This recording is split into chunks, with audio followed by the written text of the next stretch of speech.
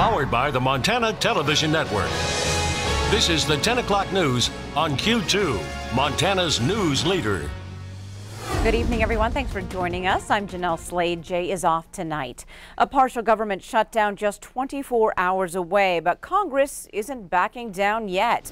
Tonight, the House signing off on a funding bill that includes the president's $5 billion border wall. But that bill expected to face a number of hurdles in the Senate. And ahead of the impending partial shutdown, the president did sign off on the long-anticipated farm bill today. At that signing, Trump announced he would not agree to a bill that didn't include funding for the wall. This also prompting a GoFundMe account today that has reached nearly $10.4 million in an effort to help fund that wall. Now, if a partial shutdown goes through, more than 400,000 federal workers will be furloughed. Other big news out of Washington today, Secretary of Defense James Mattis will step down from his position in February. That announcement comes after the president made the controversial decision to pull U.S. soldiers from Syria and Afghanistan. Nicole Killian has more details from the White House. In a tweet, President Donald Trump announced Defense Secretary James Mattis is retiring in 2 months. Secretary Mattis came in, he met with the president, and they made the decision. Mattis wrote to the president in his resignation letter, "Because you have the right to have a Secretary of Defense whose views are better aligned with yours on these and other subjects, I believe it is right for me to step down from my position." This comes a day after President Trump announced he is withdrawing U.S. troops from Syria, declaring victory against ISIS. White House officials indicated that in the end, the decision was the president's. It was also met with condemnation from members of the president's own party. I don't know how this decision was made. It literally came out of left field. It has rattled the world. Mattis is the 6th cabinet secretary to resign or be forced out since President Trump took office. Everything that indicates stability, everything that indicates strength, everything that indicates knowledge is leaving this administration. James Mattis' last day will be February 28th. Nicole Killian, CBS News, the White House. Tonight, mixed reactions on General Mattis's departure from Senator John Tester. Quote, "Chaos in President Trump's administration threatens our national security. The president must listen to his military leaders and avoid making shoot-from-the-hip decisions that put Americans and our allies in harm's way." Whereas Senator Steve Daines took time to praise General Mattis for his service. Quote, "You have made great strides at the Pentagon, ensuring that our military is ready. Our country is better for it." In other news tonight, this fall, the Montana State Corrections Department announced a major reorganization. It included some cost-saving moves, personnel changes, and the closure of a program in Boulder. But former employees say the reorganization was also a form of retaliation against agency administrators who had criticized top management, including charges of sexual harassment. In the first of a two-part special report on these changes, MTN's Mike Dennison examines what happened and why. State Corrections Director Reginald Michael announced a reorganization September 26th, the same day that employees heard the results of an outside report on the work environment at the agency. Sources told MTN News that the report, initiated by the governor's office, chided some DOC managers for poor communication, resisting change, and not welcoming the new director, who began last year. The report also recommended the reorganization, which eliminated at least 3 top positions and consolidated others. Former Personnel Director Kyla Shepard says a half-dozen people who had complained about the management had their positions eliminated or changed. There were concerns about the truthfulness of the new leadership and how they were interacting with the leadership team. Of the 12 leaders within the central office, 8 of them had voiced concerns, and 6 of them had faced retaliation. Shepard was fired in August, accused of illegally taping a meeting with an employee facing possible discipline. She says the charge was manufactured, not long after she formally asked the director be investigated for sexual harassment or discrimination against several female employees.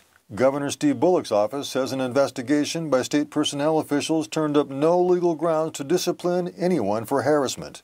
Shepard has filed her own discrimination complaint with the State Human Rights Bureau, which is investigating her charges. Correction officials told MTN News the reorganization streamlines the agency and will help it better achieve its goals.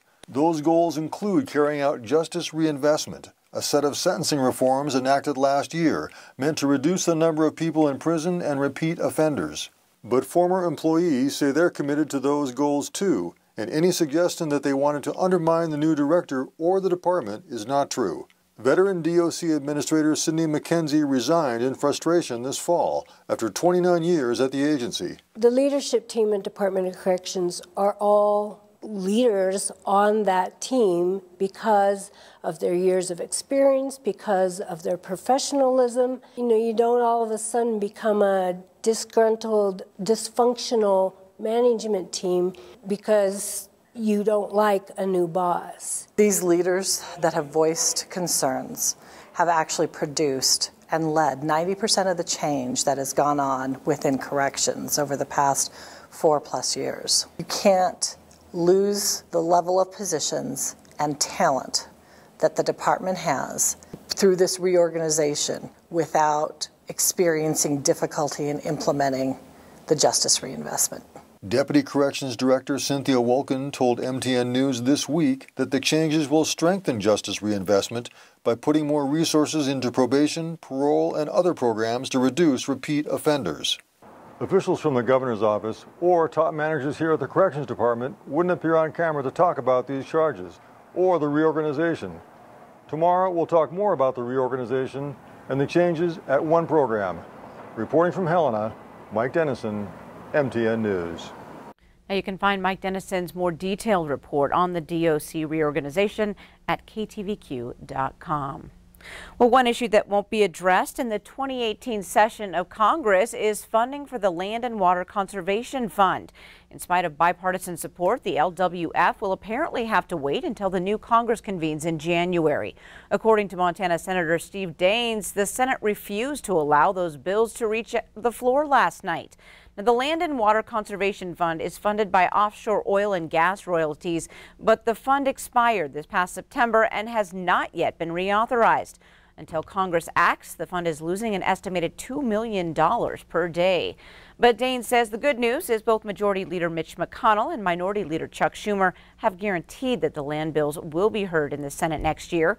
Also included in the lands package is the Yellowstone Gateway bill, which withdraws federal mineral rights on public land near Yellowstone National Park. Montana Senator John Tester is one of the primary sponsors on that bill. Well, what started as a night to check out Christmas lights here in Billings ended when a car hit a pedestrian carrying a 6-year-old girl. The man and girl were headed across Stone Street on the Billings South Side when the Subaru SUV hit them. The man was taken to a local hospital with non-life-threatening injuries.